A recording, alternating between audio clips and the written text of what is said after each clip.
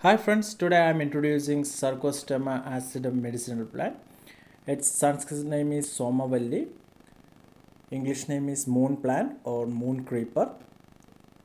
It is a species of flowering plant, is typically found in valleys and the subtropical mountains in the Himalayas. The plant is religiously linked to Hinduism and is believed to be a major ingredient of the Soma in ancient India. Mainly there are two types of moon plant. One is with leda, one is without leda. Leda means small leaves in the plant.